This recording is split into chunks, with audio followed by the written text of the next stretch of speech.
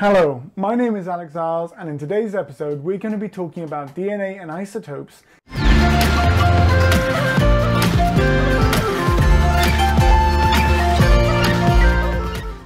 Hello and welcome back, it's great to have you here.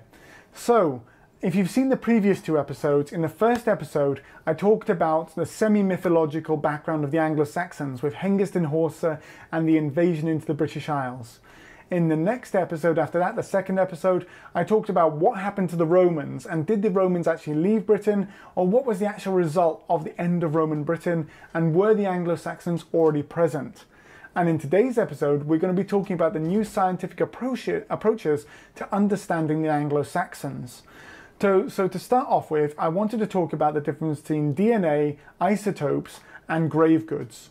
So starting off, grave goods is what we traditionally have always used to understand how Anglo-Saxons were present in the British Isles. Now this was always seen by archaeologists as a really good method because the goods that you're buried with generally show what your culture is wanting to show off. So within the non-Christian cultures, there were grave goods, things that you would take into the afterlife or meant something significant to your friends and your family who buried you. And so we could tell who the Anglo-Saxons were because of the brooches, the belt buckles, the pottery, the items they were buried with. Now, recently, two new methods have now joined this. The first one I'll talk about is isotopes. And if you've watched my video on Bambra, I did a video on the Bambra bones. And when I did this on the Bambra bones, I looked at the isotopes, and this is within your teeth. So this can happen at two different times. One after you're born and you're growing up until you get, when you've got your child teeth. As they're developing, you're eating and drinking food, and that then helps your teeth to grow, and it gives a signature as to where you grew up. The second thing is when you're an adult, obviously your new teeth, your adult teeth grow through, and so the same signature is present from the food and drink that you have there. So an absolute win would be if you found, you know, an Anglo-Saxon male grave or female grave, and that for some weird reason they've decided to keep their child teeth, and then you could say, oh well, their children's teeth say they grew up in Germany, but the adult teeth say that they grew up in, you know, Eastern Britain. Amazing. Then you have proof that someone's migrated over because of the change in isotopes in the teeth.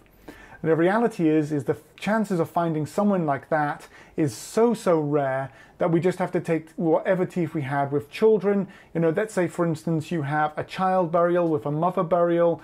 Unfortunately, let's say that the mother has passed away during childbirth, then you can sort of have a look there with the isotopes between, or like a child has died and a mother's died, let's say of disease together, you can look at the teeth of the child, the teeth of the mother, and you can see where, you know, the child was born and where the mother was living when she was an adolescent, and then you can get a picture as well.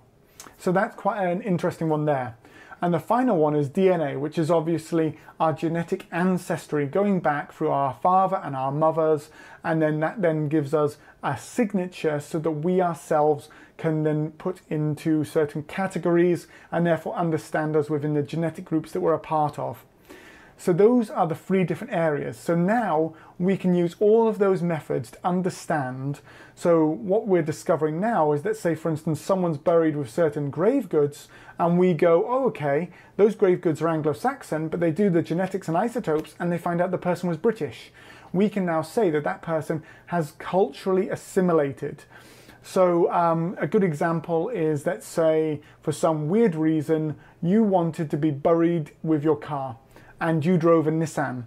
If you drove a Nissan car and you were just buried there and we didn't have your genetics or your isotopes, we'd go, well, maybe the person was Japanese because Nissan is a Japanese car brand. That is a very poor explanation of trying to understand grave goods. Because you yourself, you might be, you know, British, or you may be German, you may be American. That might be your culture, but your grave goods say that you're Japanese. Really poor example, but I hope you get what I'm saying. So, with that being said, let's continue. With that going on, we've now got isotopes, and I want to say this within context of the fact that when we're looking at 5th, 6th and 7th century Anglo-Saxon law codes, we start seeing that it is not necessarily beneficial to be Welsh. Now, Welsh is the description, and it comes from the Germanic languages, and it means foreigner. And so when it means foreigner, you can see this within Wales in the British Isles, within the Wallonia region of Belgium, and also the Wallas region of Switzerland. And it basically just means non-Germanic. And within the law codes of the Anglo-Saxon kingdoms, it's not beneficial to be Welsh. There is basically a lesser fine on you if you kill a Welshman than if you kill an Anglo-Saxon. Now, when this was being read in the 19th and 20th century, this was seen within racial terms because of the culture and history of that time. And so it was always understood that it was the Anglo-Saxons on one side and the Welsh on the other. Now we're starting to sort of look at it and go, it's more of a cultural thing, and there's a possibility that this was to incentivize culture conversion from Welsh into Anglo-Saxon and to move the culture over. So that's something to take into account as well. Now, there's been an amazing study called a 3D basicranial shape-based assessment of local and continental Northwestern European ancestry from the 5th to 9th century AD, done in the summer of 2021. Now, this study is fantastic because it takes isotopes and DNA and also grave goods in together, and then basically comes up with a conclusion about the Anglo-Saxons based off burial sites across the British Isles. Now, what's generally been found is when Anglo-Saxon DNA has been analysed, they basically looked at it and they said it's very similar to modern-day Dutch and Danish populations. So if you understand Dutch and Danish populations, what you can do is you can take Iron Age Danish population burials, you can take pre-Anglo-Saxon migration British burials, and you can take Anglo-Saxon burials from about 410 AD till around about the early 800s, when we start seeing the Scandinavian influence of the Viking invasions and things like that. And so when we have those breakdowns, we can then go, okay, we're going to compare the pre-Anglo-Saxon population with the Iron Age Danish population with the Anglo-Saxon migrants. And what they did was they did 3D scans of the skulls and then compared them to see if there are similarities. They then took isotopes from these population groups to find out where people had grown up and when their isotopes were from. And then finally, they took genetics so that they could compare them together. And what they found from this study was that in the early Anglo-Saxon period, so you're looking at from 410 to around about 600 AD, 2/3 of the migrants in both the male and in the female population had migrated from northwestern Europe.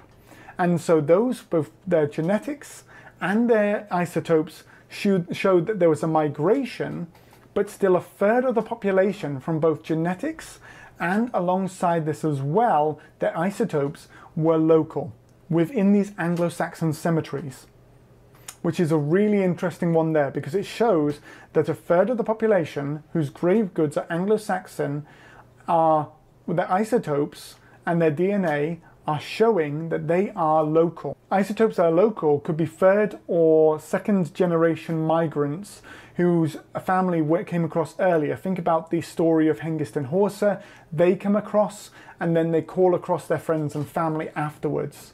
So in a similar way, we could be looking at that.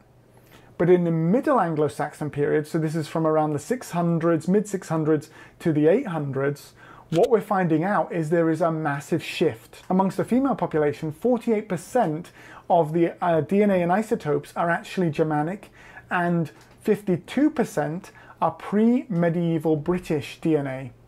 In the same way with the male DNA, and this is something that might really surprise you, 37% was Germanic and 63% was pre-medieval British. So we're seeing that the men are actually native Britons who have become Anglo-Saxon. That's a suggestion. They're actually amalgamated and they're not necessarily pure Anglo-Saxons within these cemeteries. So that could maybe show a migration from British settlements into Anglo-Saxon settlements and then an amalgamation of these cultures together. Up in Yorkshire, in West Hesberton, actually some research where they did some research on 32 graves, and half of the people, this is an early medieval burial site, had come from other areas in Britain, and only 4 of the 32 were actually females with Scandinavian isotopes. Similar things were also seen down in Oxfordshire, where 19 individuals, only 4 had non-local isotopes. And in Eastbourne in Sussex, which was an area of strong Saxon settlement, there were 19 burials. 7 were non-local, but only 4 from mainland Europe. So again, we're seeing this real interesting pattern where possibly the Anglo-Saxons are far more settled by the early Anglo-Saxon period as we generally date it. And the isotopes are actually showing again that these could be 2nd or 3rd generation Germanic people, and then their DNA is also showing something similar with the native Britons then culturally converting in the Middle Anglo-Saxon period due to the fact that it is no longer suitable to be Welsh or native Briton or Romano-British, and now it's time to become Anglo-Saxon. So there's a really interesting one for you there. I hope you've enjoyed this and you've been able to look at it, understand the Anglo-Saxon period a little bit better, and how grave goods, isotopes and DNA are a holy trinity of understanding Anglo-Saxon genetics, cultural identity through items, and also where people are living. If you have enjoyed, please do like and subscribe, share the video with your friends, and alongside that as well, if you would like to support me further, I do also have a Patreon. But until next time, stay safe and well, and thank you so much for watching.